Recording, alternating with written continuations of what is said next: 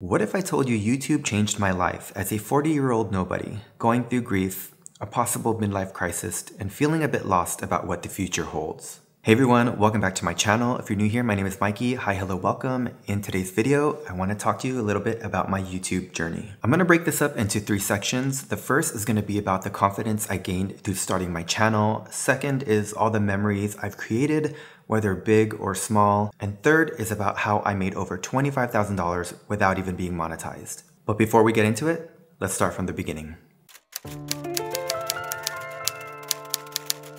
About 10 years ago is when I started to think about starting a YouTube channel. Back then, I was traveling a lot with my now husband Donnie, and so naturally I thought of starting a travel vlog. But during that time, I feel like that's when all these YouTube travel content creators were blowing up. You had these amazing Instagram photographers taking these epic landscape shots of the places they've been. I was already comparing myself to these amazing creators when I hadn't even started a channel. And this is when I got my first taste of imposter syndrome. So it became one of those things where I kept putting it off and I kept saying, maybe next year. Next year came, and so did the next, and before I knew it, I was 35. I was traveling a lot less because we were looking into buying our first home, and so I thought, maybe I could start a lifestyle vlog. But again, that's when all these lifestyle channels started blowing up. You had all these younger creators talking about their first week at university, life in their 20s, getting their first job, and here I am, mid-30s, thinking, who the hell's gonna watch a 35-year-old nobody? Maybe next year. So another 5 years passed, and here I was, about to turn 40. A few months prior, my dad had just passed from COVID, so I was dealing with a lot of grief and searching for a lot of answers. But I remember telling myself that right before I was turning 40, I was going to start my channel. I was trying to manifest starting it. Well, 40 came and went, but this time it was for good reason. I devoted that year to healing and basically dealing with grief. And through that time, I also began to realize what self-love really was about. Through all my solo hikes, having my own inner monologues, and listening to podcasts from people like Jay Shetty, I was in my own therapy session not knowing this would eventually prepare me for my YouTube journey. And so there I was at the ripe old age of 40, starting my YouTube channel, 11 years later, titled My First Vlog. Hey guys, what's up? My name is Mikey and welcome to my first vlog. Who am I? I'm nobody. I'm actually just a regular dude who likes to watch a bunch of vlogs. So if you're here because you're interested in starting a channel, and if there's one thing you should take from this video, it's don't wait like me and start today.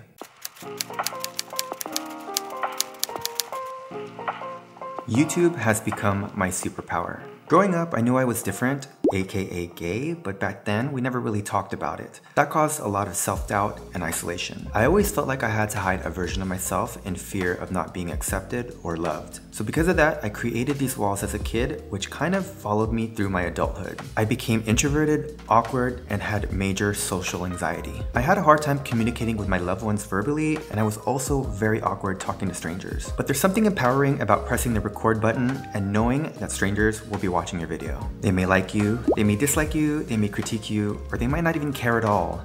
But it's empowering to know that you're the main character in your own story. And while I hope that my audience will gain something from my videos, whether it's being relatable, entertaining, or maybe even just learning a thing or two, or even some comfort content, the main character is and always will be me. And through editing, you get to see yourself through a third perspective. You're able to foster growth about the things you like about yourself, but you also get to change some of the things you don't, which you might not even notice if you're not spending hours a day editing your videos. It's a very weird concept to grasp, but if I could somehow relate it to something, it would be like watching a video journal or diary of yourself. So here I am, 50 videos deep, putting myself out there in ways I never thought possible. And this newfound confidence has allowed me to do things on my own and genuinely enjoy myself. I take myself out on dates, I go out to eat alone, I take scenic drives, I explore and try new things, and I found a way to enjoy life. I learn to enjoy my own company. I put myself out there without fear, I say yes a lot more, and I genuinely want to continue to be a better version of myself.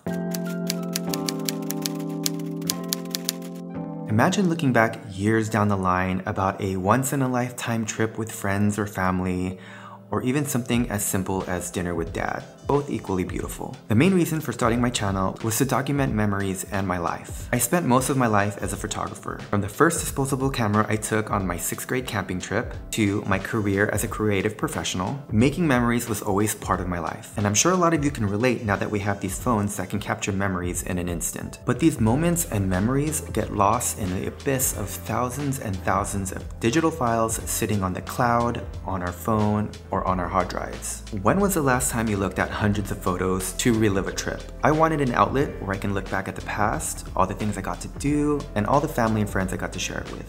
While I said earlier that I am the main character in my story, there's a bunch of people who are very much an integral part of that story. Hundreds of future side quests to conquer, different levels to achieve, and new powers to unlock. The main reason for starting my channel was to have a visual documentary of my life filled with both exciting times and also those mundane moments. And in this journey, I hope to find a community to share that with, grow with, and learn from. And for me, that alone is worth starting a YouTube channel.